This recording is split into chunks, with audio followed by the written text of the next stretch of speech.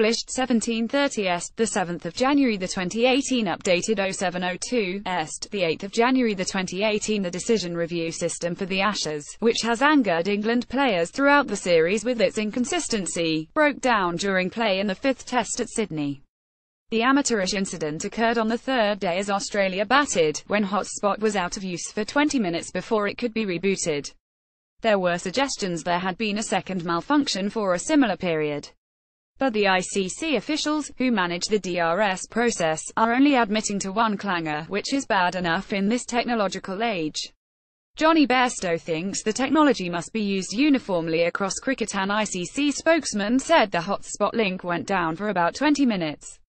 It was fine after it came back on. Fortunately, there were no referrals during the time it was out of action. The ICC would not comment on them, endorsing the unreliable New Zealand-produced Eagle Eye system chosen by host broadcaster Channel 9, which seems a lot less trustworthy than the more expensive Hawkeye product used in England.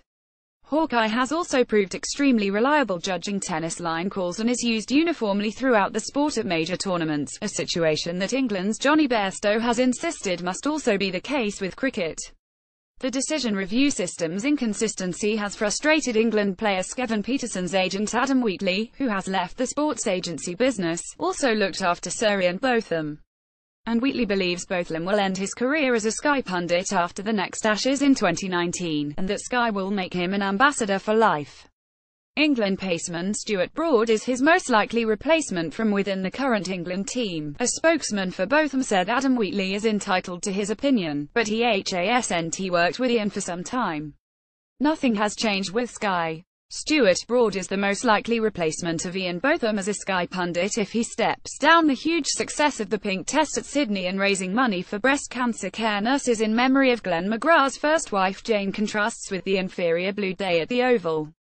The English Cricket United version suffers from the confusion of having three charities: Lord's Taverners, Chance to Shine and the Professional Cricketers Association Benevolent Fund, sharing the proceeds, and Chance to Shine's mission to spread the power of cricket through schools and charities is clearly not working. Nor is the ECB's huge investment in recreational cricket. The Pink Test at Sydney has been a huge success in raising awareness for breast cancer. It was noticeable that insipid, irritant pundit Shane Warne has been rather exercised talking about England leg spinner Mason Crane, whom he was advising to bowl more like himself than Crane's Aussie mentor Stuart MacGill. Warne likes to be the gospel for all leg spinners, so it probably annoys him Crane is guided by MacGill.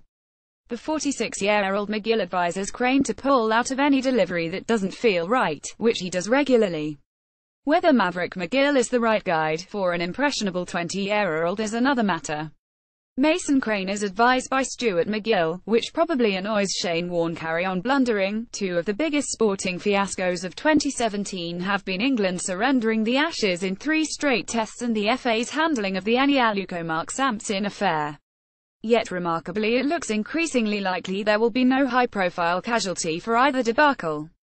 The ECB will seemingly turn a blind eye to this doomed test tour provided the clearly prioritised white ball matches go well. And the raft of changes the FA will announce this week in the wake of the England women's team troubles, to be rubber-stamped by the FA Council, will not see many, if any, heads roll. There will be a new head of diversity at the FA, who will occupy a senior position in the management team, plus various changes at St George Park, where FA Technical Director Dan Ashworth will lose responsibilities for women's football.